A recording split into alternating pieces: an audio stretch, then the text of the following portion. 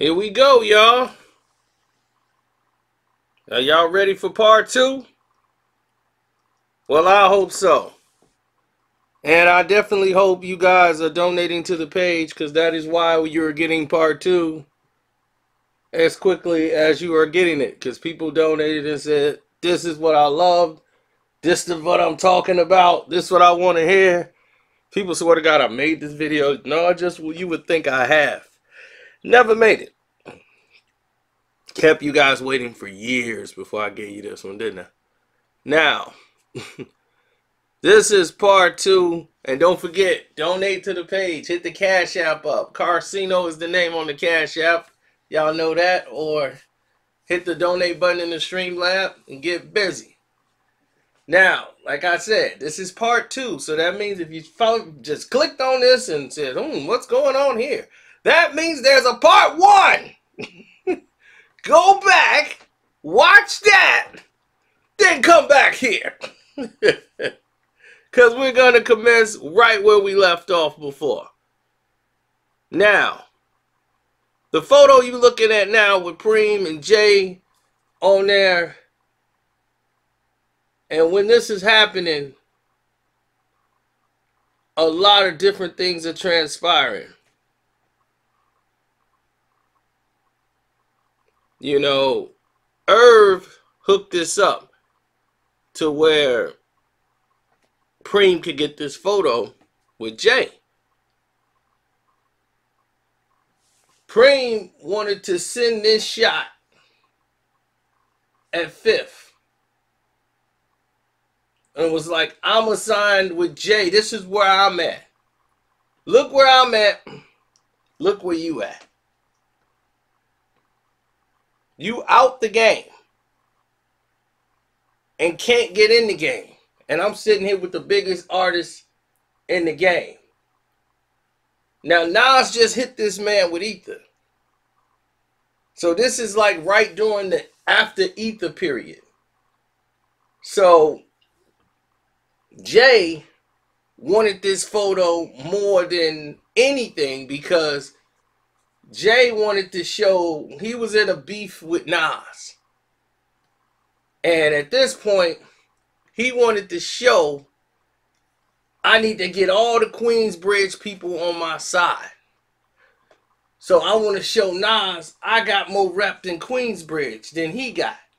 So he got Cormega on his side. He went and donated money, and Queensbridge went and put, like, I'm finna feed some families, and bought the families groceries and picked a couple of families over there in Queensbridge and was like, Nas ain't doing this. See, I'm doing this. So he's over there doing that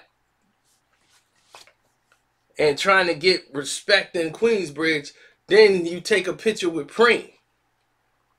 Like, look, I'm in Queens. I got more Queens hitters than you do. You know, so he was sending this shot not at Fifth. He was doing and taking this picture for Nas. So this was all about Nas. That's why this whole photo on what he was doing with that. This had nothing to do with Fifth. To him, Fifth was gone. Jay never thought Fifth would ever come back in the game. He thought this guy is done. After what had happened and what went down, he was like, yeah, that guy's, you know, he's not coming back in this game. That's how Jay felt at the time. Now, Preem, as I told you, was doing that to show Fifth what was going on there. So that was it. That was the only time they were even around each other. But Fifth already was like, you are opposition. You've aligned yourself to Irv Gotti and Ja and all these dudes. And after what they did to me, anybody associated with them got to go down. And now Nas done turned on me. So he fell with the Jennifer Lopez situation. So now Nas is cut off. Even though Fifth was a Braveheart for a minute and thinking that was going to help him, this happened. Tone and Poke turned on him. So Fifth was like, it's me against the world. F everybody. He got Yayo. He went and got only people that was from Southside. Southside, Jamaica, Queens, people that was around him that he could trust. One of the guys he used to get into it with as a kid, who was one of the kids who beat him up when he was a little fat dude in there talking reckless with his mouth. And they used to beat on him, you know, jump him. He'll still come back and still fight him and still talk.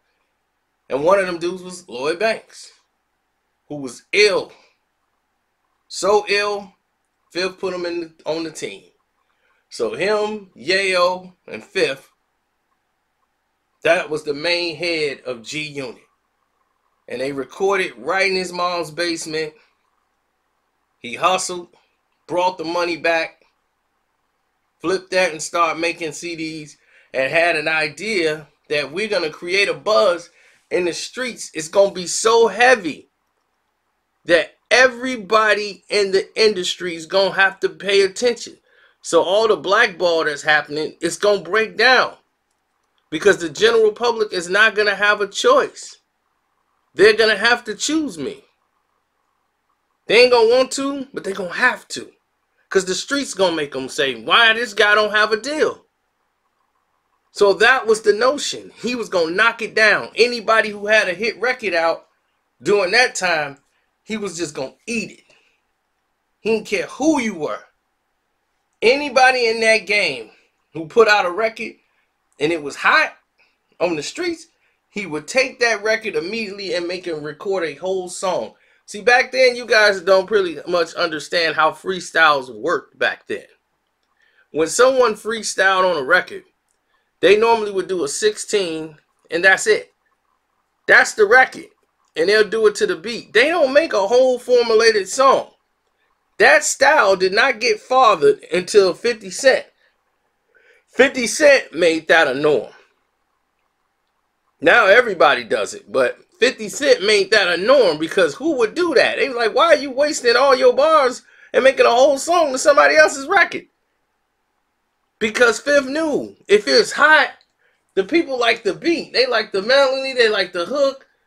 We can take their song and make it better than them and put it right back out on the streets. And we'll make it on a mixtape, and people gonna like our mixtape better than the song. And if they don't like it, we don't like them anyway. Screw them. What they gonna do about it? And that was the attitude, and he was Deboing the game.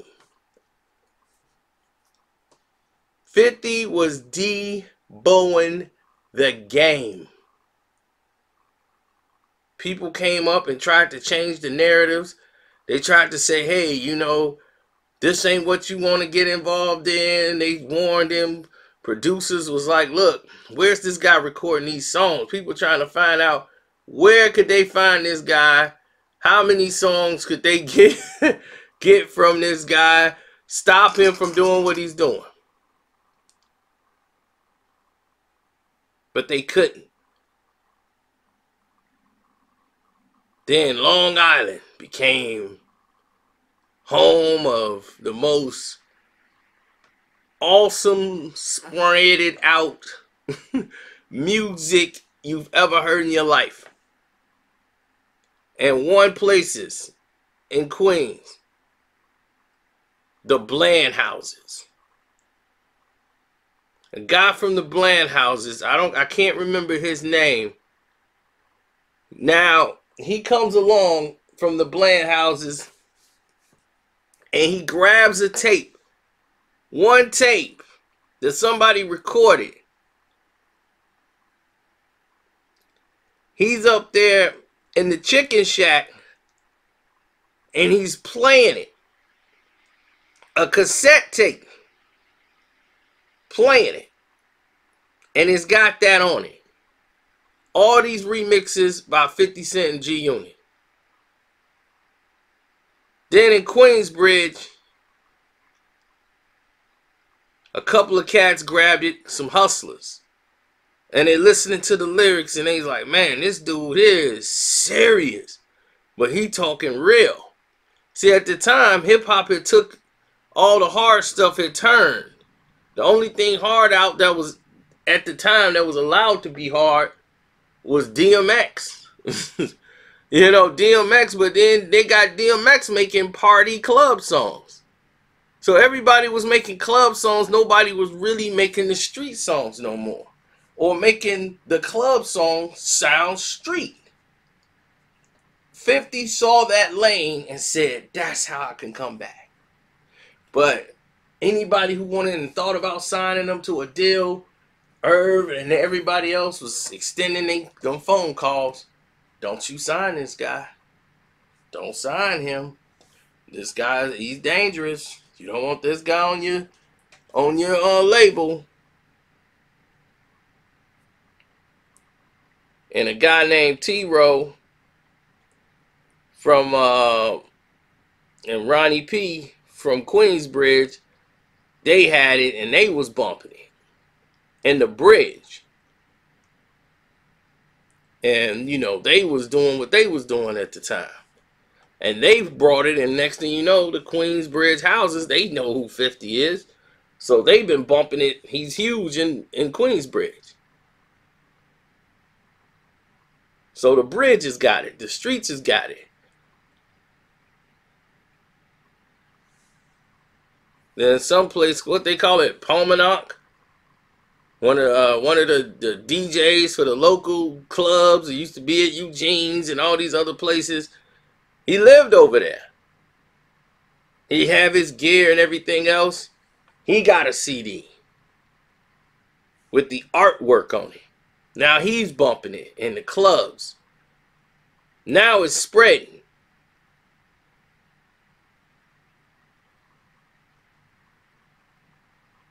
Now Ravenwoods. The Ravenwoods, they having house parties bumping 50 Cent and G-Unit mixtape in Ravenswood's houses. All the buildings. 50 Cent was taking over Queens. Then it started to branch out. Because the word of mouth was spreading. Shouts out to Builder 39. Ravenswood. Now, all of these things are transpiring. Then, you know, it was some resistance once somebody was planted in an area that many felt should have never had it in the first place.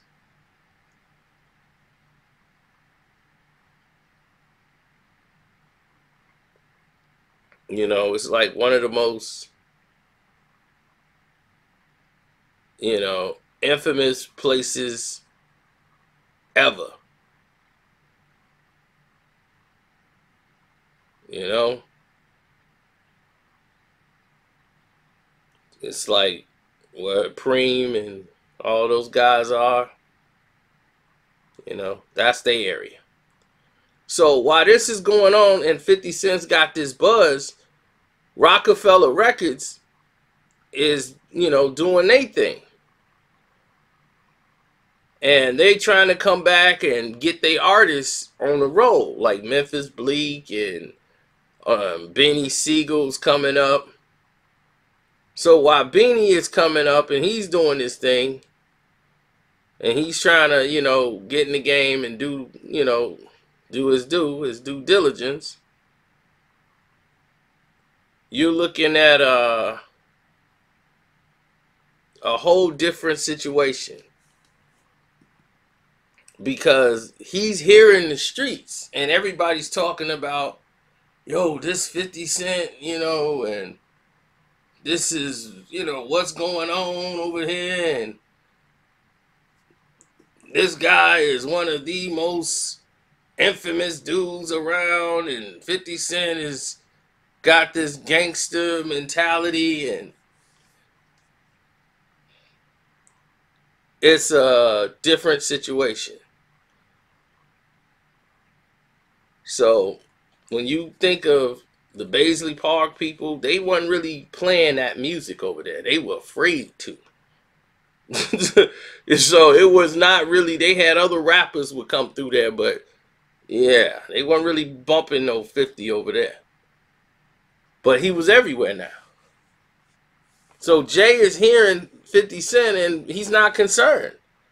Jay is, talking about doing this clothing deal and like worried about, Rocawear, building up the rest of the Rockefeller at the time. He's got Beyonce. Jay is on a whole different level.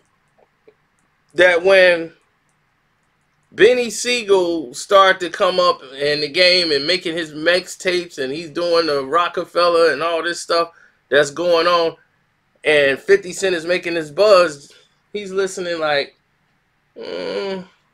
he's never going to make it. He's just going to be a mixtape rapper. It's like, look at him. He's got guns on the album cover. Yeah, he's just said buy the radio. So, they basically blew off 50 Cent, which is perfect for 50. So that means you ain't trying to take him out. You leaving him alone. Now, when you doing that, other people at work, and he's on the mixtape and he's going in. I mean, he's going in on Irv, he's going in on Ja Rule, and he's making other songs, and all of these noises are being paid attention to. Then enter a guy that wanted to change the game, who was going to get the tape later in Eminem. But before that happens, Benny Siegel, who was known for being a street cat from Philly, got a lot of pull, with a lot of dudes in there, had a lot of momentum. And everybody was thinking, this is the guy that's going to take off. This the guy going to be he's the general. Nothing go down without his watch. So, right off the bat, he's coming out with his tape. And he comes up and been doing his things and hard beats, gutter songs, and he's the one keeping it street on the main circuit. Now, when his album, The Truth, came out, that was an underground classic. 50 said, I like that Guess Who's Back track he had. And decided to do a Benny Siegel Guess Who's Back song. That was later though. That came a little later. But still, he decided to dip into that.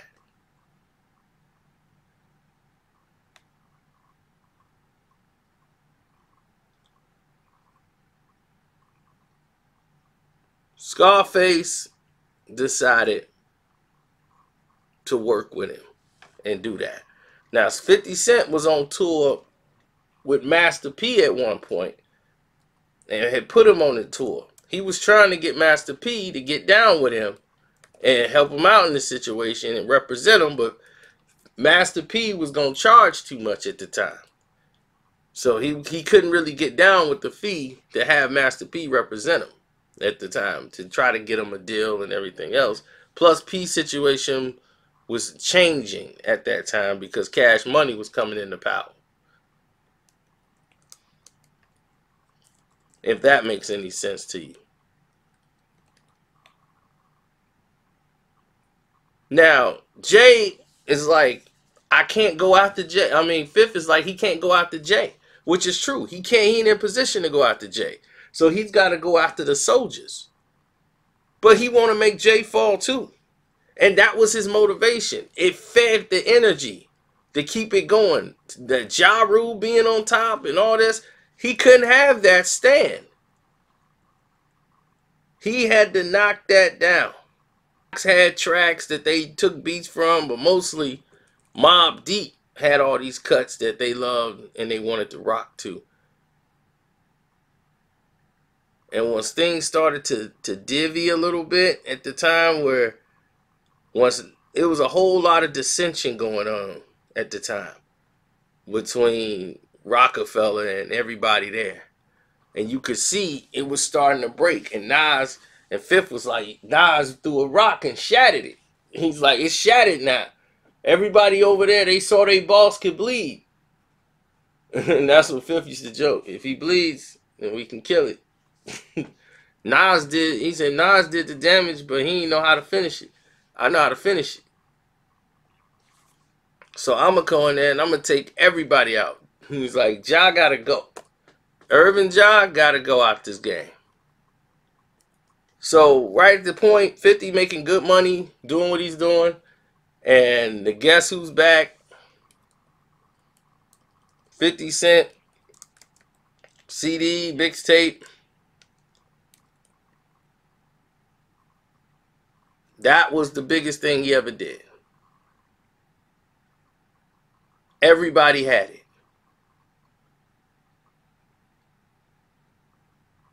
It was so popular. Jay-Z saw it and was like, this dude's nuts.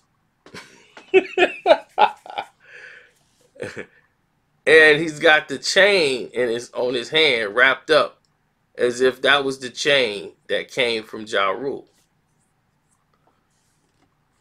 So after hearing these songs and seeing this, Eminem said, I got to get this guy, because nobody was taking Eminem seriously at the time. He was getting a lot of beefs. He needed some protection. He was the biggest artist in the game. He needed somebody that could protect him, that people respected from the streets perspective. Now, he had protection from Runyon Ave dudes from the D when he was in Detroit. But he travels. And in the hip-hop industry, nobody really respected D12. You know, they wasn't finna bag nobody off. You enter 50 Cent. This guy has street credibility. And he's going to give you that credibility by you having him on your side. So this does great for you. Plus, you like his music. M listened to the music like, wait a minute, that's something I would do. But I wonder how our music would work together. M knew he could work with this because he worked with Dre. And what he realized is 50 is probably a lot better than me at formulating these songs. I need to be listening to him on some of this advice. 50 signing bonus was $1 million. And once it was being talked about that Fifth was going to do this deal, Dr. Dre was like, whoa. You talking about signing this guy? This guy, I don't know. So Dre was never with the idea. He was against it. He talked to Jimmy. Jimmy was against it. Everybody was against it except for Eminem. And he was very adamant that I need this kind of protection. Just think about it. If it don't work out, if he don't sell a record, it don't even matter, because he's helping protect the asset, which is Eminem, who's going to sell the records. So we're going to cover the money anyway. So it's a no-brainer. And Fifth wanted to be on the big stage really bad. He did. He loved the mixtape thing, but he knew, I got to get on that big stage. Y'all got to open that door and let me get on that big stage, and it's over for the rest of them. Because they can't match my energy level. They got there and got stupid and got lazy. He knew it. He was coming for him. So when he came back and got in the game, it was only to take out Ja and Irv. It was personal. So if he didn't sell a record, he knew, I'm going to get rid of them on my way out. Now at this time, at this time, Irv and Jay-Z are having a fallout. And Fifth is watching all of it. He's watching everything break up. He's seeing Ja Rule beefing with DMX. He's seeing that kind of go into a direction where it's starting. He see X ain't really rolling with them. He's seeing it crumble. And he was like, oh, it's crumbling. And they don't even know it. And Fifth see all this happening. And then he saw Jay break up, kind of have a thing with Irv Gotti. He saw the dissension and what was happening. He saw when Irv and what's his name, Irv Gotti and Ja Rule came out and they aligned themselves with Suge Knight, and they came out and did this song with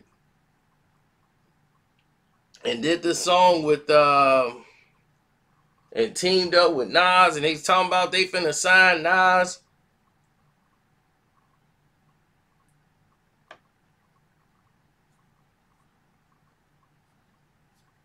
And they was like, Nas finna sign with Murder Inc.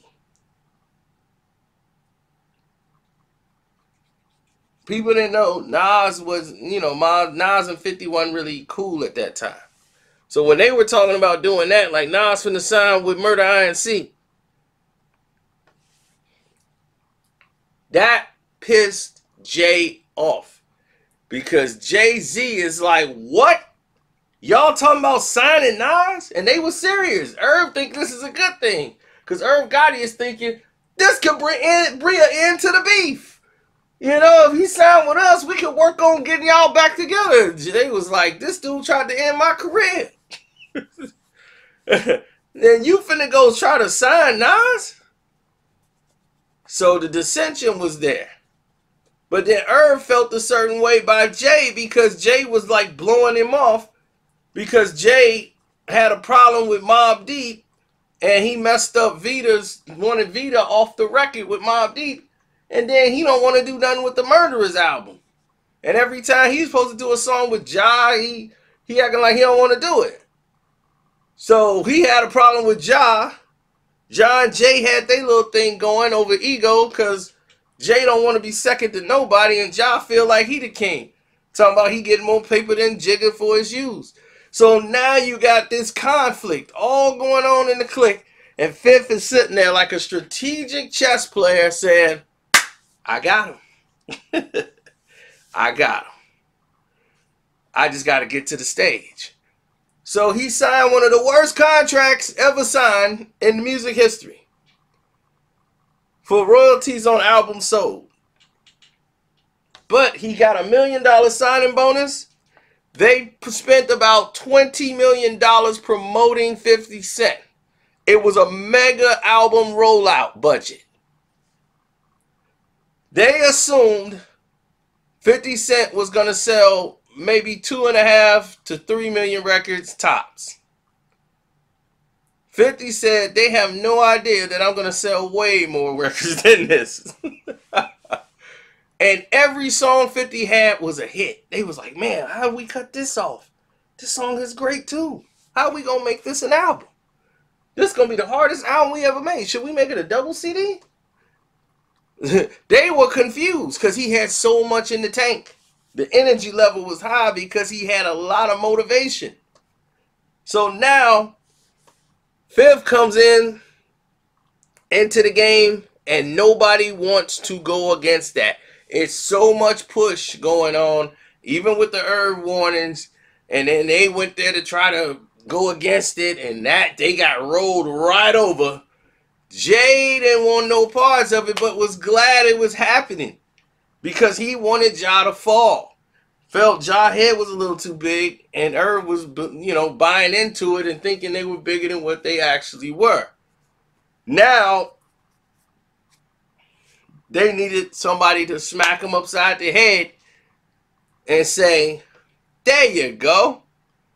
That's a good look for you. So 50 Cent comes out, boom.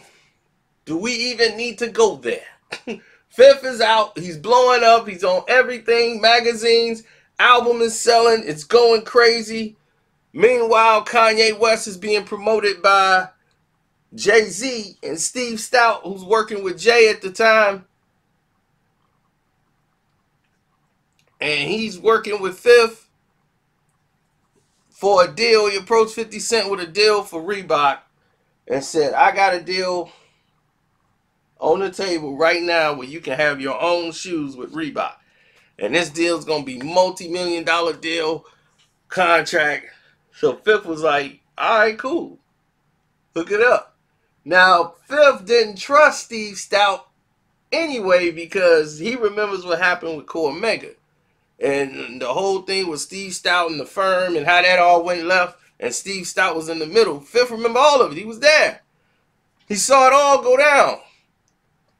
So when he saw that implode and Steve Stout was in the middle of it, he automatically knew, okay, I'm going to see what you about, but I don't trust you. I'm going to keep you at arm's distance. And then I know you Jay-Z's man. But I'm going to deal with you because I need to get next to Jay. I done already took Ja and them out. They gone. They out the picture. They know it. Once my album drop, they don't even know they done. They still think they can compete. They can't. And I need to get next to Jay so he can know, he can feel that pressure.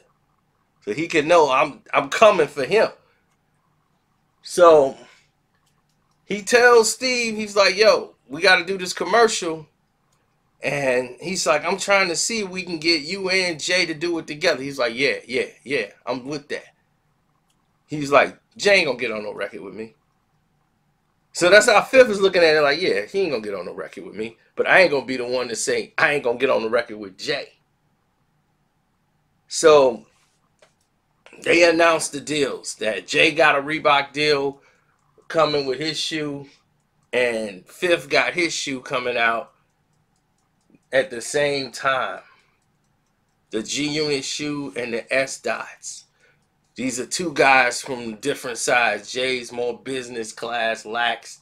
Fifth is the hardcore, rugged, you know. And it was like, okay, our shoes coming out at the same time. Fifth wanted that. He was like, oh, yes, I want this. Because I'm going to demolish this guy. I want to beat Jay at everything we do. We're going to compete. So they said, we're going to do a promo, and I talked to Jay, and Jay was with it. They was like, no, Jay going to do the song with you, and he want to record the video for the shoes together. They was like, Jay down for that? He was like, yeah. Fifth couldn't believe it, so he was like, okay, it's game time. So they meet up to do the commercial. They shake hands and everything. And Jay was like, you finally made it, man. It took you a minute. You know, and it was all love. Like, it was no problems whatsoever. Right? They do the commercial. And they came up with the song like that. No time flat. Songs out is done. To this day, that's like the only record they've ever done together, recorded, put out.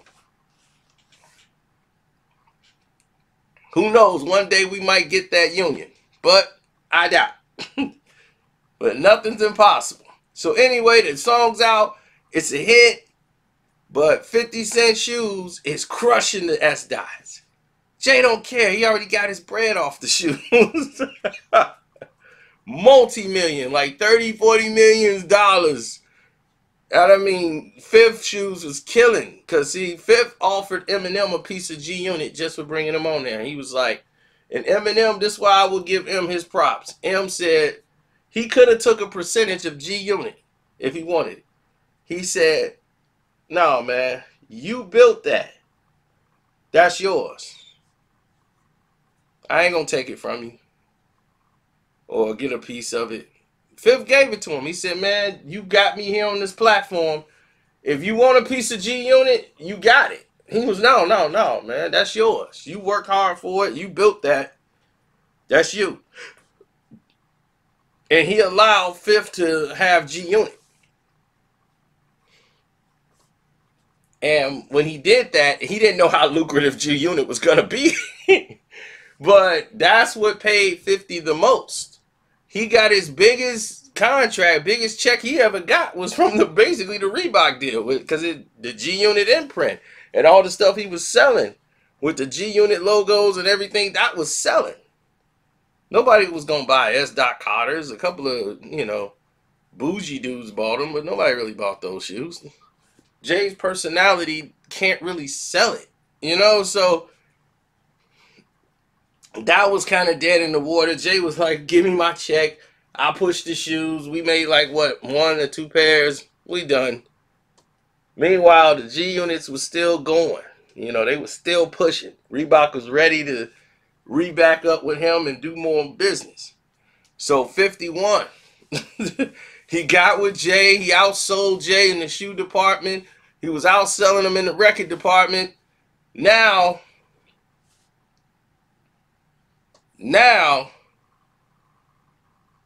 the game is his. He's the biggest artist in the game at this point. Selling about 12 million records. He's diamond on his first album. And he got another 4 or 5 songs finna come out in about another month. It's just consistent 50. And it would not stop. Now at this point, Fifth didn't realize what else Jay was doing. Jay used he was playing chess too. Jay was using 50. Fifth didn't even know it. Fifth is thinking, hey, I came up on Jay. I won. I outsold him. Jay was already getting the money off the shoes. He can care less. He wanted 50 to throw a shot at Irv Gotti and Ja. Because they went and did that with Nas and did that video with Nas and made that record talking about signing him.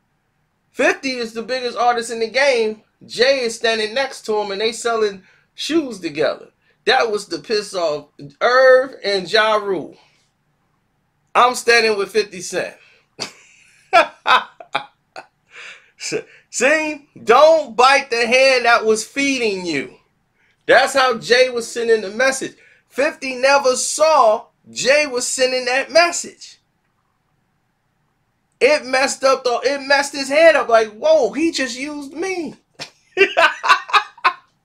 I'm thinking I'm beating Jay. And Jay just played me like that. And used me as a prop. I got my money and I'm good, but I really didn't win.